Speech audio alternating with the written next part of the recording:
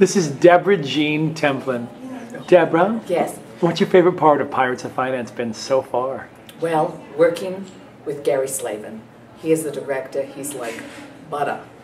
He's a lot of fun, and I enjoy my choreography with Mr. Behemoth. And if you woke up tomorrow on a pirate ship, what would your job be?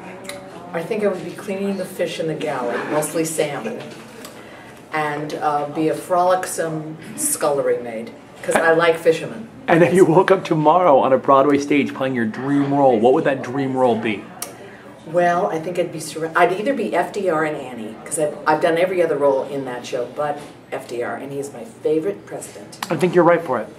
Thank you. Eleanor can wait. There we are.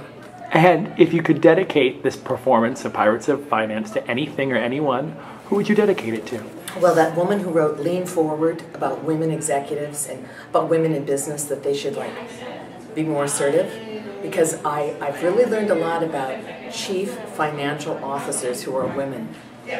Personally, it's few and far between, but I love the role. Thank you so much, Deborah. Catch her in Pirates of Finance, premiering July 15th at the NIP Festival.